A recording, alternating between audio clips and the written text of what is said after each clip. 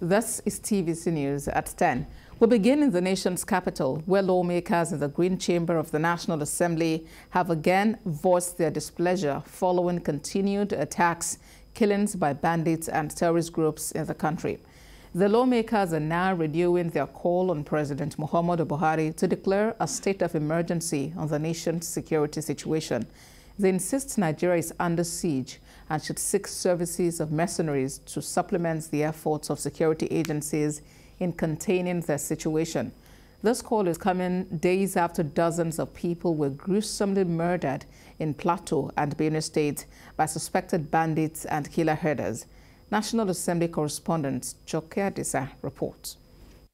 Almighty God, creator and ruler of heaven and earth.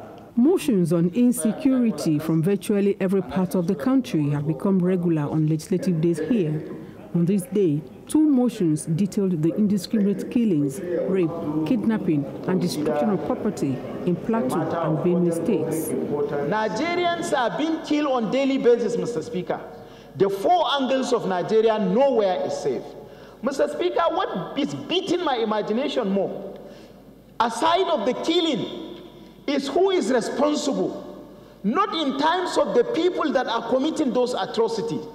Nigerian governments have come out in different occasions to say they know them. This matter has created fears among our constituents, and it poses grave danger in many ways, which could include negative reactions from our constituents. It is a display of emotion, anger, and frustration as members contribute to the 2 motions. They accuse some of the security agents of aiding and abetting bandits and renew calls for the sack of the National Security Advisor and the Minister of Defense. It is so sad that we have come to a situation in this country where evil is perpetrated and no one is held accountable. There are cases where we understand that information were passed to the security personnel, and still these terrorists overcome the ordinary Nigerian people. This is a failed state. The executive headed by Mr. President must know that Benue, our lives matter. We come here and we cry, and today again Benue is bleeding. I don't know what argument anybody can give to insulate the security agencies in terms of doing their duty to ensure that this thing does not happen. The House seeks relief materials for displaced persons and urges the presence of Joint Security Task Force in affected areas.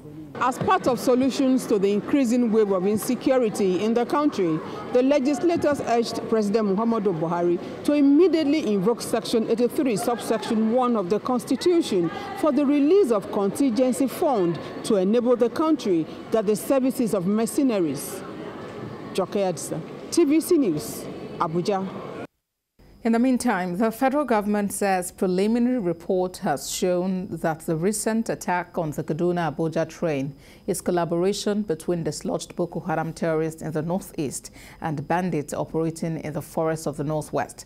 Minister of Information Lai Mohammed revealed this at the end of the weekly Federal Executive Council meeting chaired by President Muhammadu Buhari. State House correspondent Femi Akonde reports. Lai Mohammed says plans and efforts of the military in fighting terrorism will not be a subject matter of a press conference. But it is not surprising that memos presented by the Ministry of Defense got the approval of the Federal Executive Council. Contracts have been awarded for the purchase of brand new vehicles to transport cargoes and troops to operational areas. The federal government suspects the recent attack on an Abuja-bound train on the Kaduna-Abuja rail line is a collaboration between bandits and Boko Haram terrorists, but insists the efforts of service chiefs will soon unravel those involved in the attack. Honestly, I think the security chiefs are working hard to unveil those who are involved, and I will tell you very soon the people that are carrying out these activities. What is really going on, and our efforts to ensure that all these activities are stopped once and for all. We're really on top of the situation. We're planning hard, and we'll get to them as soon as possible. Preliminary reports of what transpired at the Kaduna train attack shows that there's been a kind of collaboration between the bandits and the dislodged Boko Haram fighters from the northeast. But overall, I can tell you very confidently that the very government is on top of this matter. The power sector is still reeling from the effect of the national grid collapse. The Minister of Power also agrees that the frequent attack on power infrastructure in the country is a deliberate economic sabotage that will not be allowed to fester. So we need to also work together as a nation to support the leadership, to support the government, to face these challenges together. The Federal Executive Council also approved a memo for the reconstruction of Pategi Water Project in Kwara State, and the Ministry of Science and Technology also got approval for 2 memos presented at the Federal Executive Council. Now there are fresh expectations that the approval gotten by the Ministry of Defense will enhance the operations of the country's military and improve the offensive against terrorists and bandits. Femi Akonde, TVC News, Abuja. Let's turn attention to Bayelsa, where the Nigerian military has reiterated the need for continuous collaboration with host communities in the fight against crude oil theft, kidnapping and sundry crimes in the Niger Delta region. This was made known after the Chief of Defense Staff, General Lucky Rabo, visited King Edmond Daukoro of Nembe Kingdom. Joseph Kunde has details. Available data from the Organization of Petroleum Exporting Countries, OPEC, revealed that Nigeria's oil production crashed by 744,000 barrels in March. These losses are gotten majorly from pipeline vandalism, crude oil theft, and other sundry crimes along the waterways, especially in the Niger Delta region. These challenges formed the overriding theme when the Chief of Defense Staff, General Lucky Rabo, visited the King of Nimbe Kingdom, King Edmond Daukoro, who was once a Secretary General of OPEC. They are owing us lots of money in terms of legacy payments outstanding, right from when they took over from Shell. Jobs that are supposed to be done by my citizens as part of local content are being done by the company itself under various fronts. So we're almost at the tipping point. There's just so much I can do to persuade my people to let them be. So this is an SOS to you, CDS. Please take it up for us. As a family, we'll come together and bring at you so that we can find an amicable way to solve this problem. We're in public, so we're here for security issues. But I can assure you that this message will get to the GMD of NNPC. My coming to see His Eminence is to appreciate him for all the support that he has given to members of the armed forces and the security agencies for, indeed, the various successes that they have recorded, and then also craving for more of his support in this regard, along with every citizen of Nembe Kingdom. General Lucky Rabo also paid a visit to the Joint Task Force Operation Delta Safe, where he commissioned 30 operational vehicles. Before now, of course, there were tools that they have.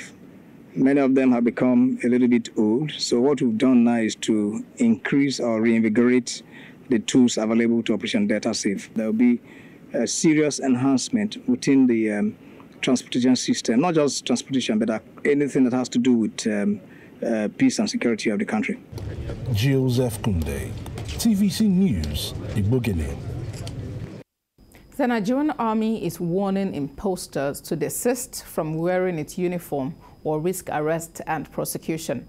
The General Officer commanding 81 Division Nigerian Army, Major General Umar Musa, gave the warning in Lagos. Senior correspondent Ivy Kanu reports. Most times, the public has come in contact with individuals believed to be seen wearing army uniforms and displaying questionable behaviors. We are not arrested in a day at different places on different occasions. The army says such people are not their main.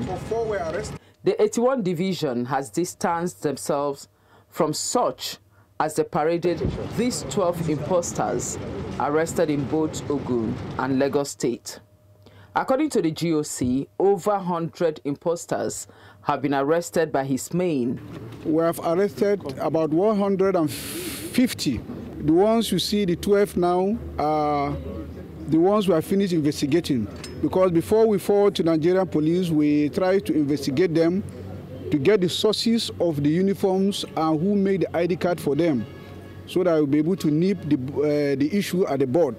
Because if you get the sellers or the provider of the uniform, sometimes it goes a long way in preventing people to wear them. He solicited for information that will help the division's Operation Checkmate in helping rid the zone of those he described as unscrupulous elements. Operation Checkmate is a Nigerian Army surveillance activity on the conduct of our troops outside the barracks. So in the course of monitoring the activity of our soldiers outside, we come across these suspects, the impersonators. So the Operation Checkmate is not only for arresting imposters. It's also, if you notice, also in Lagos and Ogun State, we have been arresting, including civilians who were not only wearing uniform, but anybody who displays military banner and accoutrement, such as jungle hat, pickup, belt, koboko, and the rest. He described as sad the refusal of criminals to change. Anybody who is seen with painted army color vehicle, we arrest it and impound it. The law is there, and specify the use of this olive green color for vehicle to be used by only military. Ivy Kano, TVC News, Lagos. The remains of 29 victims of boat mishap at Gida Megana in Dandemaye of Shigari local government area of Sokoto State have been buried according to Islamic rite. The victims were part of the 35 passengers that boarded the boat to cross over a dam in search of firewood for commercial purposes. The incident occurred Wednesday morning when the boat conveying the second batch of the team capsized, and when 29 persons comprising 23 women and 6 boys died in the process. 6 of the passengers survived the unfortunate incident after a search and rescue operation by local divers supported by authorities in the local government. In the meantime, the state governor, Aminu Tambuwal, has visited the community, condoling the people over the sad development. He urged the people to accept the incident as the will of Allah and prayed for the repose of the soul of the deceased. Members of the community are now calling on the state government to provide them with better boats, as well as enact laws and regulations to ensure safety measures are adhered to, henceforth to forestall future happenings. Judicial matters now. The Supreme Court has affirmed the 6 years imprisonment imposed on a former federal director of pensions, John Yakubu, and ordered him to refund the sum of 22.9 billion naira to the federal government. The money was part of the police pension fund Mr. Yakubu admitted before High Court of the Federal Capital Territory to have misappropriated. Justice Tijani Abubakar, in its ruling in an appeal filed by Mr. Yakubu, upheld the decision of the Court of Appeal, which in 2018 sent him to 6 years imprisonment in addition to the refund of the sum. The Apex Court held that Mr. Yakubu and others engaging in fraudulent practices must be told through court judgment that it is no longer business as usual. Justice Abubakar also held that the appeal of the former federal pension director seeking to set aside the 6 years jail term against him was frivolous and devoid of merit. Let's talk politics. The Independent National Electoral Commission, INEC, says the date for all activities in the timetable schedule for the 2023 general elections, including the conduct of party primaries, remains firm and fixed. INEC Chairman Mahmoud Yakubu affirmed this at a media briefing in Abuja on the activities of the Electoral Commission. Habib Alawal reports. Already, 10 political parties have served notices to the Commission for the conduct of their primaries. With 51 days to the deadline for the conduct of primaries, political parties have been asked to adhere strictly to all dates in the timetable. This includes nomination of their candidate via the INEC portal. With this, political parties have a stipulated time to tidy up their primaries and present a candidate. Such nominated candidates must emerge from valid primaries as provided in Section 84 of the Electoral Act 2022. This is necessary to avoid unhappy consequences of any breach of the Commission's timetable or the Electoral Act. The Commission also expresses worry over invalid registration and promises to continue cleaning up the register to eliminate invalid registration and ensure that only those who should be in the register of voters are included. Nearly 45% of the completed registrations nationwide are invalid, rising to as high as 60% or more in some states. This infraction happened in all states of the Federation. No state is immune from it. These invalid registrations will not be included in the register of voters. It appeals to Nigerians who registered between June and December 2021 to collect their permanent voter cards in person. 1.8 million new permanent voters cards were unveiled, which will be ready for collection in all parts of the country. As of January this year, valid registration stands at 1,390,519, while invalid stands at 1,126,359. Habida Lawal, TVC News, Abuja. Staying in the nation's capital, the Upper Legislative Chamber has held a valedictory session at Wednesday's plenary to honor its members who have now assumed new roles at the All Progressives Congress Secretariat. Senators Adamu and Kyari resigned their positions as representatives of Nasarawa West and Borno North following their election as APC National Chairman and Deputy Chairman, respectively, while Senator Hassan Mohammed, representing Zamfara Central, also resigned to become his state deputy governor. Tijesu Adeoye has more. For 3 members of the Senate, it is time to say goodbye. They move on to new assignments. These kind of sessions, valedictory sessions, are there to honor some of our colleagues who have attained certain positions in life and also in the affairs of the nation. Lawmakers took turns to eulogize their colleagues and urged them to replicate their achievements in their new offices. Indeed, Senator Adamu Abdullahi is a political textbook of contemporary Nigeria. He's a man who has gathered tremendous wealth of experience as far as politics is concerned. And if you take a look at his contributions here, you will see that he's a man who's highly patriotic. In a terrain where the political class suffers from chronic memory amnesia, why people hardly look beyond their north nor think beyond the depths of their pockets, is a steady in consistency and loyalty. But what this goes to show is that the legislature is coming of age, that the legislature is now contributing to the political development and stability of our country. And we shouldn't take this for granted. The new APC chairman, Senator Abdullahi Adamu, is pleased by the goodwill messages from his colleagues. He also hopes that the newly elected lawmakers that will replace them will protect the integrity of the National Assembly. I will cherish your kind words. I will cherish the advice that came forth from your contributions. And I want to assure you that I will remain a product of this chamber. Until his election as the chairman of the APC, Senator Adamu was the chairman of the Senate's Committee on Agriculture, while Senator Kyari was chairman of the Senate's Committee on FCT, and Senator Mohammed was the chairman of the Senate Committee on Ecology.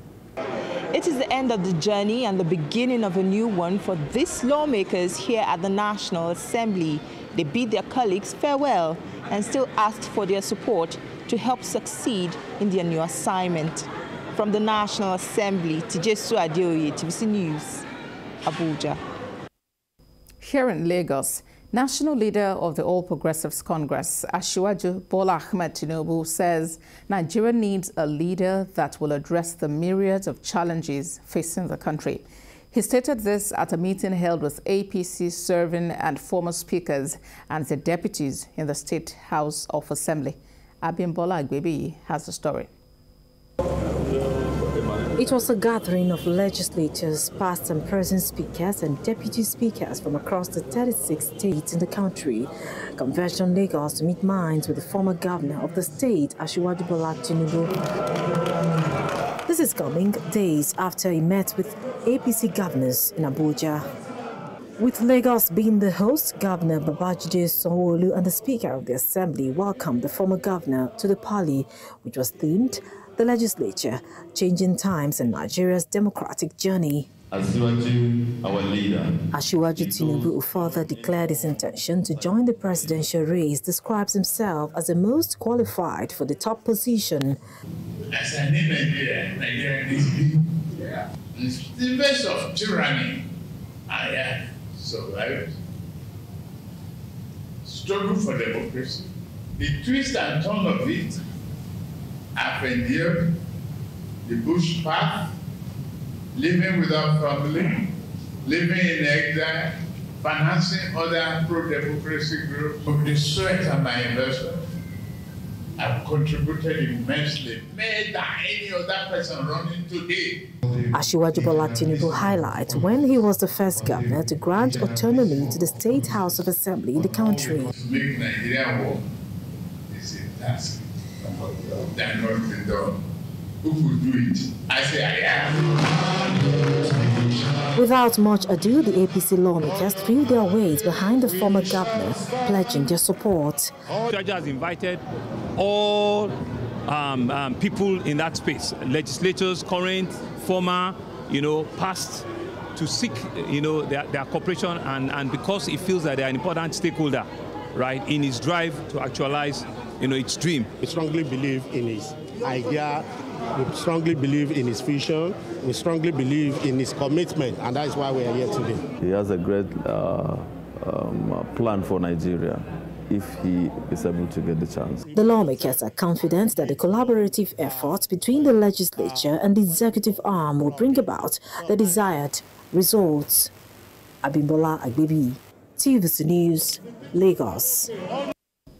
Away from politics, as Nigeria works to revolutionize its renewable energy sector, the need for skills development in the sector to meet the demand for employment has become more imminent. This is the reason behind Eulogise, a career fair for the clean energy sector organized by the Renewable Energy and Energy Efficiency Associations Alliance, the EU and German government in collaboration with GIZ and the Ministry of Power. Moyo Thomas reports. The renewable energy sector is rapidly growing in Nigeria. This growth is creating opportunities for employment and a demand for skills in the sector. A project tagged Eulogise aims to establish an employability platform where professionals and renewable energy and energy efficiency actors can easily collaborate as it works to bridge the skills gap in the sector. The Minister of Power says there is already a gap of over 20,000 professionals in the sector.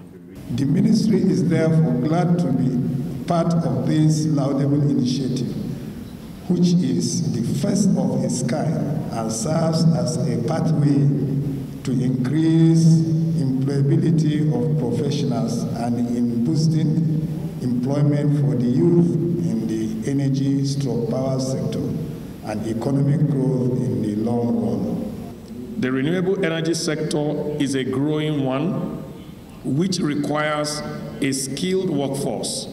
More specifically, over 250 renewable energy and energy efficiency companies are currently operating in Nigeria, and also we have about 100 operational solar mini-grids developed and operated by over 20 top developers, which is currently at the brink of expansion. The European Union announced plans to contribute about 60 million euros to the sector before 2024.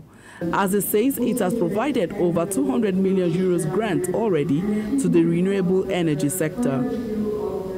Nigeria needs new opportunities for job creation, considering that employment is already an alarming concern in the country. The renewable energy sector provides a solution to this, while also forging Nigeria towards attainment of the Sustainable Development Goals 7, 8, and 13. With the promises of renewable energy helping the country to meet the over 80 million unserved population, building skill set alongside this is also very important. Moya Thomas, TVC News, Abuja.